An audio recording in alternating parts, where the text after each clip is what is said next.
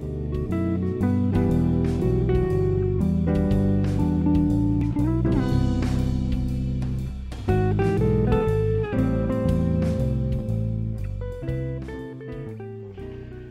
to the Essex Artist Spotlight.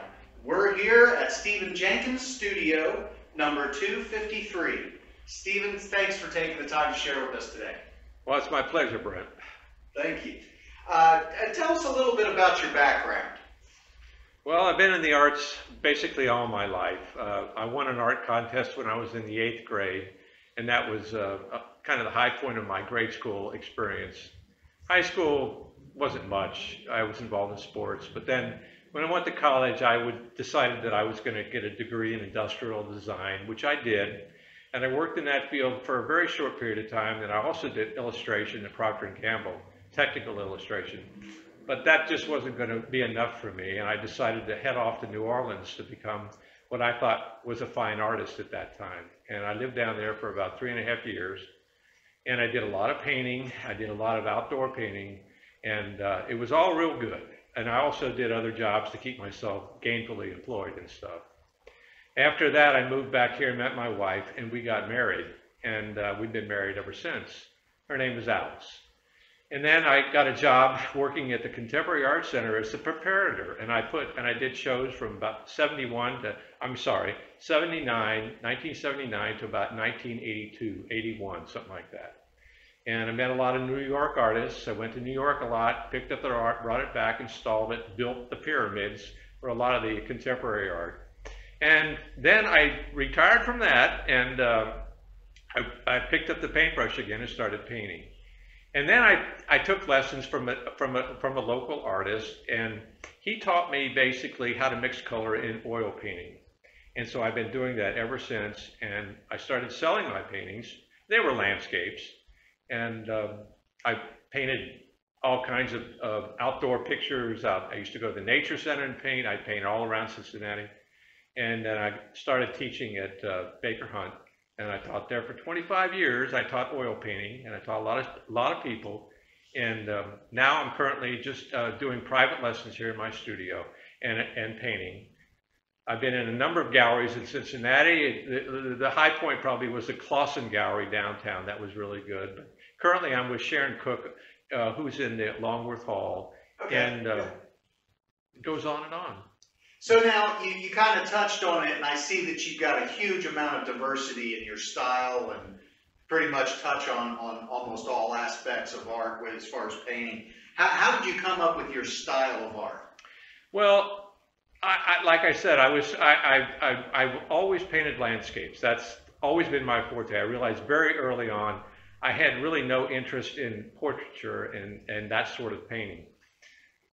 And so I pursued the landscape thing, and I've always done that. And I can sell paintings. I don't sell tons of paintings, but anyway, so I did that. And then to touch on the other style that I'm doing, which I call the Rainbow Dancers, a number of years ago, my wife was diagnosed with Parkinson's disease, and this kind of hit us both right between the eyes. And I basically started to throw a temper tantrum through my artwork, and that's what I call the Rainbow Dancers. And I didn't really realize what I was doing at the time. I came up with ideas like, well, I'm just using the figure as a motif, like Monet used these landscapes and stuff, or some other thing, or not really a comic book thing. It never occurred to me, or paint them in glass or silver or whatever I could do, because I was able to do that. And then, I don't know, a couple of years ago, I began to realize that they were showing movement and motion, beautiful movement and motion. And I kind of related that to what Parkinson steals from a person. And, this was my way to fight back against this. And so I didn't do it consciously, which really kind of, that's the way it happened. And then I just started, changing colors and painting them in silver or gold, and doing paintings like this where, it's part of that painting comes from the interior of Versailles with the Armalude, which is all this decorative stuff. Yeah, and it's just very fun to do. And I want these paintings to be fun. I want them to tell a joke, sing a song, make a pun, whatever. Just that it's positive, not negative, which is enjoy life and be willing to make fun of it. absolutely. Yeah, don't take yourself too seriously. Absolutely, I get it. So tell us a little bit about your process. When you go to lay a piece out, I know you did a lot of plein air painting. Tell us a little bit about your process. Well, what I do first is I generally now, and I always have, really used photography as a tool. It's great because it records what's actually there. Now that doesn't mean that I'm going to use what's actually there in the painting, but I will use plein air painting too. I will use small paintings, and I don't know if you can see them or not, but they're back there behind me, but they're all over, and they're over there on the wall, and to build a painting out of that. But generally, I use photography. And then I'll make a couple just quick sketches in value, light and dark, with what they call a carpenter's pencil, and it's really an art pencil, but they call it a carpenter's pencil. So 3 values: dark, medium, and the value of the paper, whatever the paper is. And if that looks good, kind of a depth study. Values, light to dark, no color, anything else. It's very rough, very broad brush. And then what I'll do is, if I'm happy with that, and I think I can, if the values are in the right place, I will then take that to the canvas and work that out on make the drawing on the canvas. I'll draw the figures in. I don't use models for the figures. I've learned how to draw figures. There's a process, and I can put them in so they look like they're alive and they're in motion, and I can manipulate that body however I want to. And so then I do what's called a value study, or a wash. I call it a wash in, which is I take raw umber after I've got the drawing done. Okay, after I have the drawing done, I will ink the drawing with India ink. Okay, so that resists oil paint. So then I'll take a raw umber and linseed oil and make an oil wash. Mix that up. You know, it's not oil, it's not the paint out of the tube. Mix that up, and then paint the whole canvas that way. And then work from dark to light, the old Rembrandt way of doing it. And bring out the values then. And that gives me a real basis for then the color.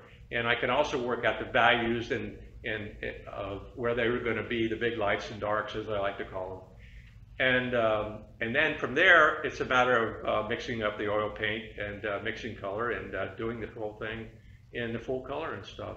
Yeah. So there's a lot of really positive things about it. This is an old way of going about it. You know, it's more of a traditional or classical way of painting and stuff. Absolutely. But it leads to, for me, it's led to success. Yeah. And it works. And you know, everybody has their own way of going about it, but that's my way. Right. So tell us, what you touched on it a little bit. I know you're one of the original artists here at the Essex. Tell us a little bit about being at the Essex and maybe some of the advantages of being in a studio format with multiple units. Well, I've come to realize that this is basically an artist colony. In an old factory building, if this was 100 years ago, we'd be out Taos, New Mexico, or someplace like that where nobody wanted to be. That's before the ski industry took over. And, you know, the rent's cheap, and, you know, we have basically, we just got hot water in the last year. So, I mean, this keeps a lot of people away. I mean, they don't, you know, they want the amenities and stuff. And I've always talked to people, I hear people complaining about it. I said, you know, the rent here is really cheap. And, I mean, we've got a good guy for a landlord. I mean, but I think of it as an artist colony. Absolutely. And there's other things I could go into about it, but that's spin ideas, get, you know, kind of. Well, yeah, I have friends here, and I've made friends, and you know, camaraderie. Camaraderie, right? Now, I always ask this question: what would you say to aspiring artists, somebody just starting out, maybe hasn't even picked up a brush, but really wants to get into it?